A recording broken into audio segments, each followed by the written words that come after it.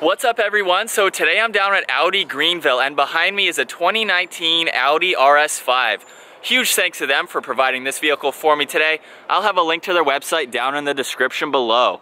The model that we're looking at today is the Sportback, finished off in Glacier White Metallic and has an MSRP just under $88,000. Under the hood is a twin-turbo 2.9 liter V6. This is only paired to the 8-speed Tiptronic automatic transmission with steering wheel mounted paddle shifters. This engine produces 444 horsepower at 5,700 RPM and 443 pound-feet of torque as low as 1,900 RPM. It has the Quattro all-wheel drive system, weighs around 4,000 pounds. 0 to 60 can happen in 3.9 seconds and 0 to 100 in 9 seconds. With the dynamic package that increases the top speed to 174 miles an hour. And with a fuel capacity of 15.3 gallons, you can expect the MPG to be 17 in the city and 24 on the highway. The wheelbase measures 111.2 inches. It has an overall length of 188.3. The width is 79.9 and it has a height of 54.6 inches. Starting up front with the RS style honeycomb mesh grille that has a nice hexagonal shape to it. There's a forward facing camera with 2 sensors in the grille and 4 on each side of the bumper itself, and Quattro is nicely written out in the lower section of the grille. This comes standard with LED headlights. The daytime running lights are integrated with the turn signal as well, giving it a really nice look. There's 2 forward facing sensors on each side in the RS style air inlets.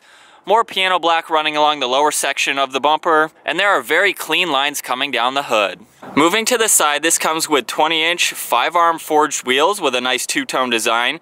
As part of the dynamic package, this offers red calipers and the optional 15.7-inch carbon ceramic front brakes with 6-piston calipers and 13-inch rotors with 4-piston calipers in the rear. It also comes with the RS Sport suspension with different driving modes. The gloss black side mirrors are power folding, they're heated and feature the integrated turn signal. There's more gloss black in the lower side skirt, very sharp lines running down the length of the door, leading to the steeply raked roof, giving this an excellent side profile. And finishing up in the rear with the trunk lip spoiler, finished off in more gloss black. This has a power liftgate, backup camera with 6 parking sensors. The 3D looking LED taillights also feature a very cool looking turn signal. This has more gloss black in the lower diffuser along with the RS Sport specific exhaust, finished off with gloss black tips. There's fog lights just above those and very clean lines to finish up the rear of this vehicle.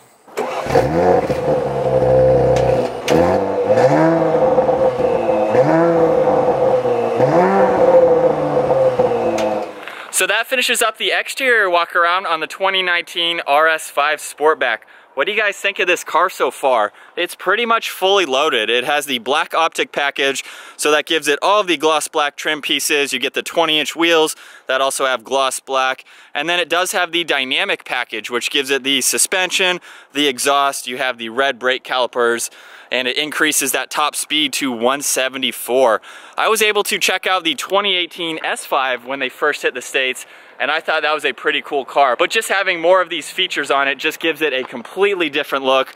I love the white with the wheel color. It gives it a really good contrast. So now with the key, we can go ahead and check out the interior. There's unlock, lock, and you can double tap on this button to open up the hatchback there. But with the key on me, I'll just place my hand on the door handle and you will hear it automatically unlock. The door panel is finished off in very nice black leather on the armrest along with red stitching. There's suede above that. All of these side window controls are automatic up and down with your side mirror adjustments for the power folding and the heated option.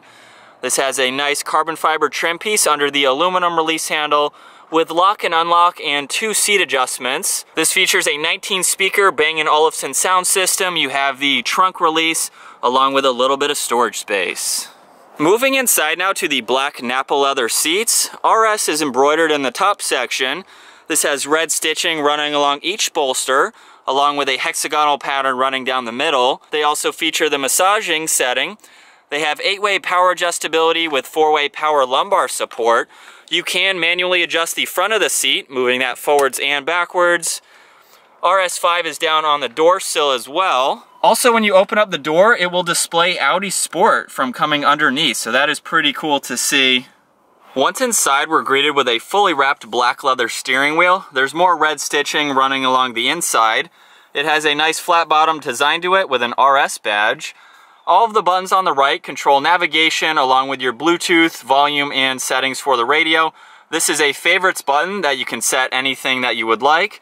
To the left, all of these will control the 12.3-inch digital cockpit. This also comes with the steering wheel mounted paddle shifters, finished off in a combination of gloss black and aluminum. So now using those buttons, you can see right in the center I have the tach pulled up. You have the speedometer and gear selection in the center of that. Power and torque is to the far right, and navigation is pulled up on the far left. You can scroll through a couple different options here, and we can look at the trip computer, your sport displays like the G-meter you just saw. There's lap times and lap statistics along with a layout feature. We're looking at the G-force meter again and tire pressure that's in that one setting. And then going over to the right, we can look at the radio along with any notes and back to the navigation screen. You can also change the view of this, so just by clicking on the view button, now we have the navigation and all of those settings that I just went over right in the center, along with your tach to the left. You can also change the layout that you would like to see. The previous one you saw was Sport. Now in Classic mode, you will see that with the navigation, you still have that full screen and hitting view. You have your tach and speedometer even larger on both sides. To the far left is the engine temperature. You have your fuel gauge on the right. There's also a boost meter along with the temperature and clock on the bottom. To the left of the steering wheel is the cruise control stock. There's a storage pocket here that I can fit pretty much my whole arm in, so it's very deep for anything that you need to store to the side there. More carbon fiber along with the heads-up display control and the headlights. There's one air vent. And then moving to the center is the 8.3-inch navigation screen. So it's very easy to control this center screen. We're going to use all of these down below. You have presets on the top, along with navigation and telephone to the left, radio and media on the right side. There's a menu and back button in the middle, and then in the back is the rotary dial. You can click on that as well in order to go into what you want to select. So looking at the menu, we'll go into Vehicle. You have the different driving modes. You can also look at sound, radio, media. You have your Bluetooth, navigation, and map. You also have Audi Connect along with the smartphone interface and multiple settings that you can go through. So your date and time, you have your brightness. Beneath that, you have two air vents along with a carbon fiber trim piece running the length of the dash. On the left side is the heated seat control for the driver. You have the temperature and automatic on this dial, along with recirc buttons next to that. All the toggle switches in the middle are finished off in aluminum and have a nice click to them. You can see fan speed is in the center. You have AC on and off next to that, along with where you'd like the air to go. This has a 3-zone climate control setup, so you can adjust the rear from the front here just by going on that and being able to control that. You can go back to the front again and then sync everything together, and you have where you'd like the air to go for the back seats. More recirc valves to the far right along with the heated passenger seat. Beneath that you have the engine start stop button along with a USB and 12 volt and a little bit of storage space in front of two cup holders with more carbon fiber running down the right side. Moving to the leather wrap shifter now, you just push on the trigger on the far left. We can push it all the way up into reverse. You'll see the backup camera light up. This does feature a 360-degree camera again. Using the rotary dial in front of the shifter, we can go through a couple different settings here. Looking at the rear camera, you have corner views out of the rear. There's the top-down again. You have a front-facing camera and then a front corner view. So it's very easy to use all of these. And putting the car into drive now, you will see both of the cameras working simultaneously, and when you turn the wheel, the lines on the screen will move as well. Putting the rear corner view on, it gives you pretty much a wide angle, so when you're backing up, you have a lot of visibility. Putting the vehicle into drive now, you just pull on that trigger, go all the way back. You can put it into the right for sport mode, and then we can pop it into the center, push P on the back, and that will automatically put it into park. There's the electronic parking brake behind that. A little bit of storage to the right side. You have a power and volume for the radio. There's also a little more storage space in front of the leather-wrapped center console. We can pull that up. You have a USB in the back side along with a wireless charging port. Moving to the glove box now, there's definitely a lot of room along with a CD player in the top section. We'll take another look at these beautiful black leather seats. I really like the design running down the middle of them. And this also features a sunroof. All of those controls are up in the middle. You have your sunshade and your tilt to be able to open it up, along with the touch-sensitive dome lights. So now we're going to go ahead and take a look at the rear seating, and the door panel has more carbon fiber along with the black leather and red stitching, gives it a really nice look. This is a 5-seater, so let's go ahead and hop in. Behind both front seats you have this net here for extra storage space. There's 2 air vents in the center along with the third zone for the backseat passenger, so being able to adjust the temperature. 2 USBs and a 12-volt are down below that. As far as legroom goes, I have the front seat set at my height, 5'10". I definitely have plenty of legroom. I have about an inch above my head. So it's pretty comfortable. I don't have to slouch down or anything like that. Moving to this center armrest now, there's a little bit of storage space in the back side, and then there's 2 cup holders that you can reveal.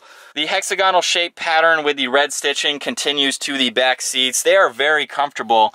This is the view out of the rear glass. You have a little side glass behind your normal windows.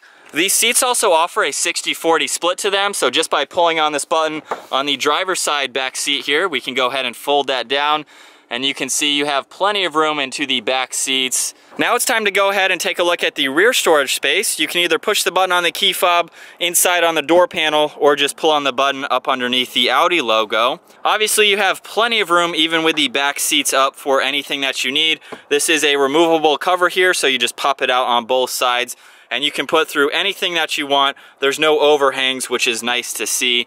On the right side you have a net with a little storage compartment. There's a strap here along with a toolkit, and then on the left side there's another net. Couple tie downs on the bottom too. And then up top we can just push on the button to automatically close it up. Alright, so getting the RS5 Sportback out on the road now, I really like the interior. Everything is so premium feeling. The steering wheel has great notches on it. It's really like a sport designed steering wheel. It has really good hand positioning, and the flat bottom design gives it a really nice look. Let's go ahead and put it into manual mode and give it a little bit of power. Whew. And taking a turn here, wow, it handles incredibly well. The engine that this has is a little bit smaller than the S5 that I drove. That was a turbocharged 3-liter V6. So again, this is the 2.9 liter twin turbo, and it cranks out about 100 horsepower more than the S5 did. It sounds good too. It's not too loud.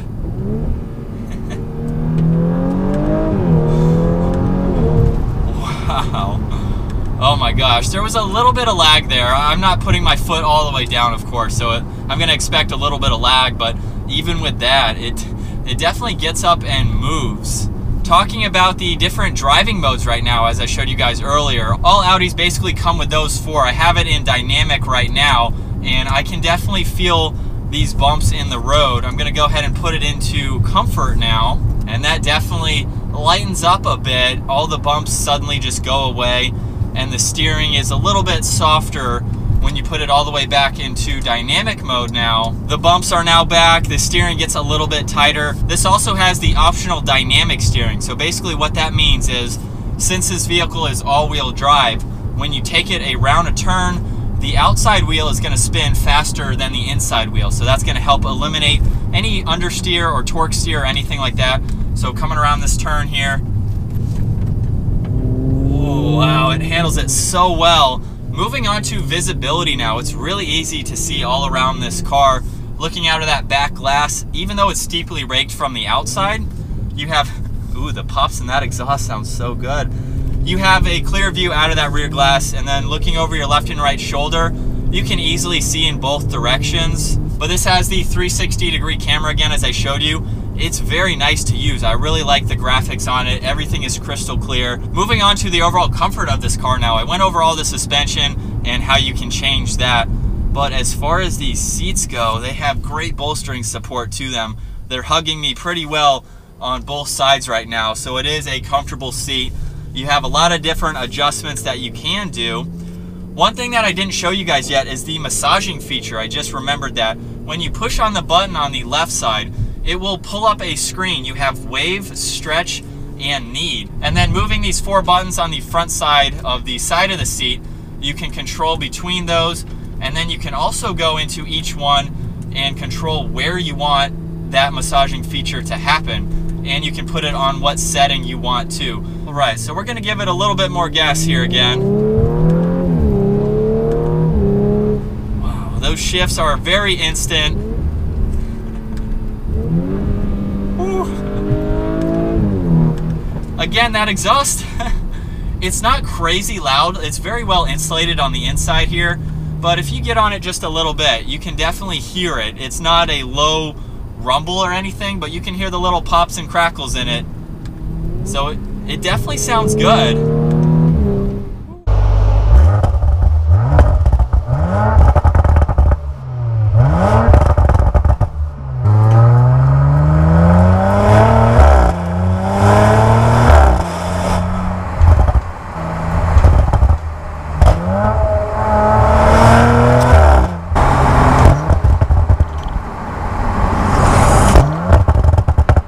This vehicle also has a lot of standard safety features that I haven't mentioned yet, including lane departure, distance pacing, you have blind spot, the adaptive cruise, there's a park steering assist, and the forward collision. Moving on again to the interior materials, I know I mentioned that earlier, but everything is so premium feeling. Carbon fiber is everywhere.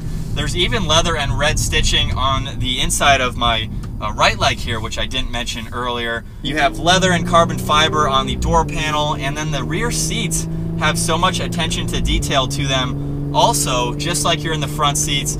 All right, we're gonna do another acceleration from first gear and going around a turn. Woo! I can't get over how well this handles for the Sportback hatchback design that it has. It's definitely something you could take out on back roads if you wanted to. It has the handling and the performance, so it's not just a daily driver. It's something that you could have fun with. Put it into dynamic mode, tighten up the steering, and you have a pretty fun luxury and sports car at the same time. So I think that about sums up my test drive and day with the 2019 Audi RS5 Sportback. Huge thanks again to Audi Greenville for providing this vehicle for me today. I will have a link to their website down in the description below. I can't find anything to pick apart in this car. The driving experience is phenomenal. I love everything on the inside again. That exhaust sounds really nice. You have tons of storage space. So I hope you guys enjoyed today's video. If you did, be sure to give it a thumbs up, smash that subscribe button. I'll see you guys next video.